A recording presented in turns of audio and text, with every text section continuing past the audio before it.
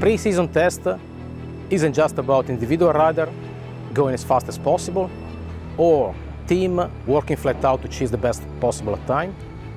Isn't also about developing the Yamaha R1 into the most competitive WorldSBK bike package.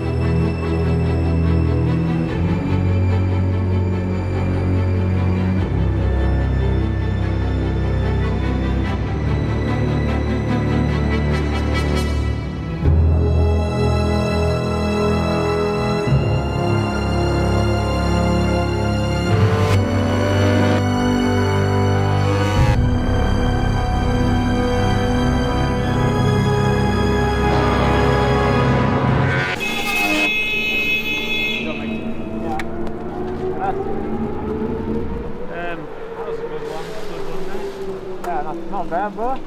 Not bad. Thanks for everything.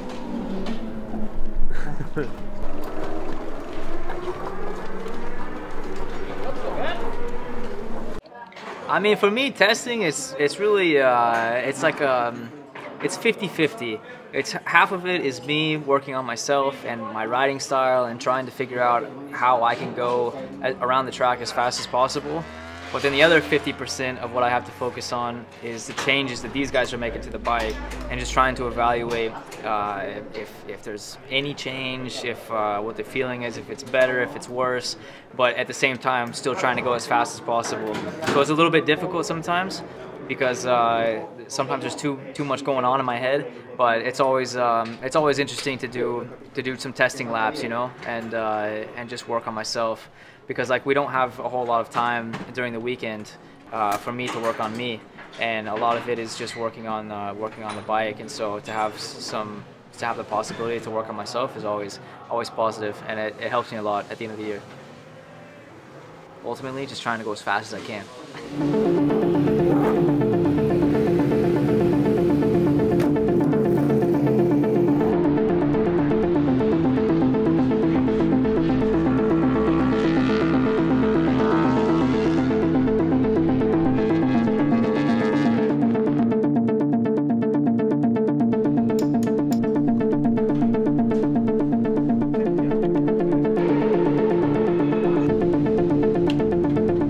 So we had a successful test in November in Garrett with all the 4 riders. We got from them a very important feedback and request. So we took those information to our headquarters at the Yamaha, and then we start to, let's say, implement this request inside of our development program. Currently we are in Barcelona. The development program should keep in mind several points, several things. One is resources in terms of manpower, in terms of budget. The one point is, let's say, the timing when we would like to introduce what. We need to keep in mind a bit the development of the bike, because you keep in mind that we are developing racing bikes starting from production-based machine. We need to keep in mind where the technical rules is going, so what kind of freedom we have, and as well where Pirelli, as the tire supplier, is going in terms of development. So Yamaha responsibility is to develop a racing bike starting from R3, R6 and R1, in our case Superbike from R1, and then to deliver the development parts to the racing team.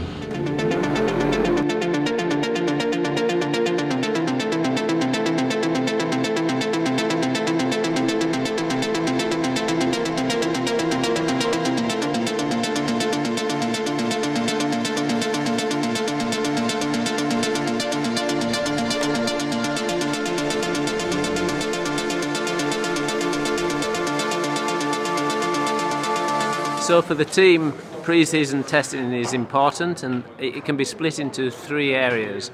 The first area is new development parts, and this is to confirm the parts better as expected and how they impact on other areas of the machine performance. The second phase is the major chassis components, for example the caster angle. This is to get the bike to work in a wide window at different circuits. And the third and final phase is personalised adjustments for the rider and circuit. And this is when you're looking for the last tenths to be competitive on a race weekend.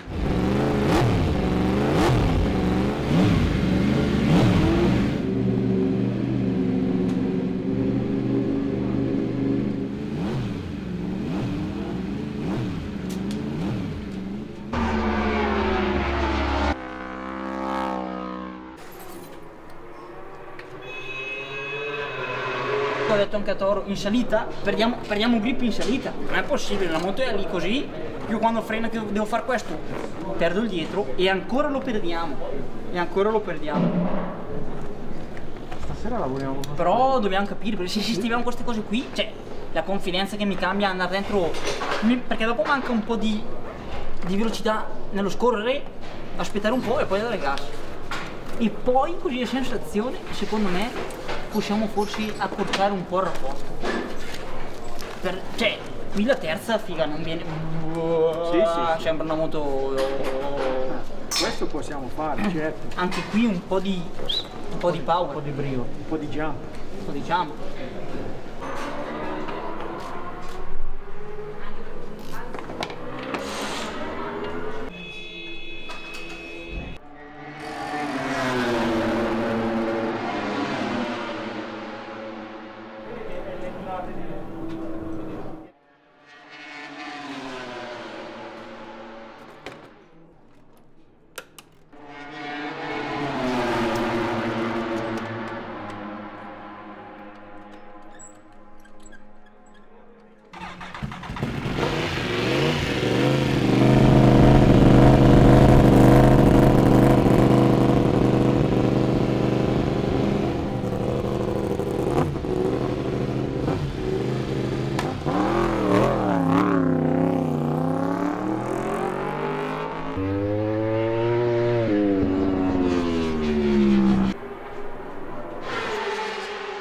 Fa sempre benissimo split 1 ma con poca velocità, questo è strano.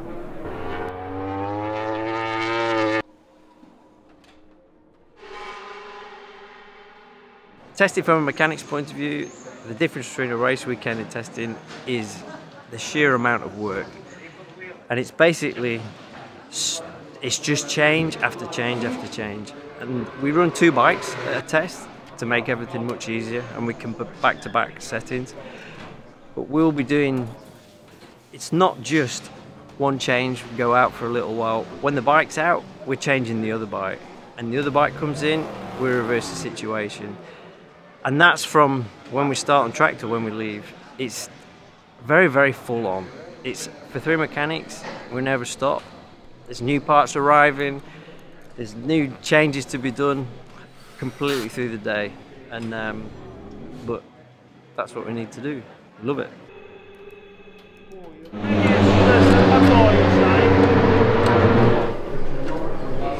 E questo siamo a posto. Guarda che ti sempre.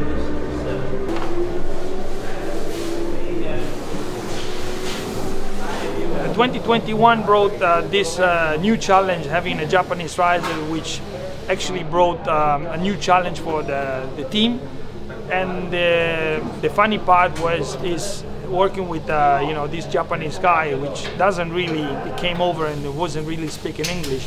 But of course, because of the internationality of the language for the bikes, 50% we understand each other. For the other 50%, he got Yuki-san, which is really helping out in translating what are the details. But actually this detail, sometimes delay the work throughout the day, and this, is sometimes affecting, but is also still.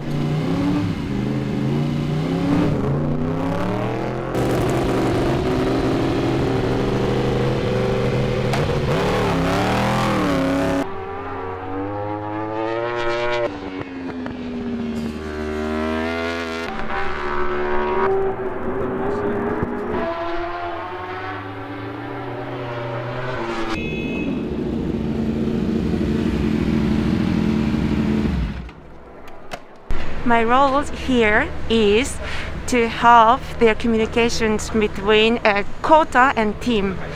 Sometimes Kohta can explain him very well, but he needs still, with my help, to explain him more precisely. And also when he's feedback, then sometimes I have to also translate into English to make the teams understand him. そうですね、もちろん今までは日本人スタッフと、日本人のメカニックと、会話をしてたので、もちろん英語になるってことで少しその言葉の伝え方が違うので、もちろん難しさありますね。高尾さんもすごく、懸命に翻訳してくれて、助かってますけど、やっぱり自分もなるべくなら自分も言えるようにって、少しずつ勉強して今、少しずつ言えるようになってきているところであります。So I've been working always with Japanese staff, Japanese mechanics, so I didn't have such a difficulties.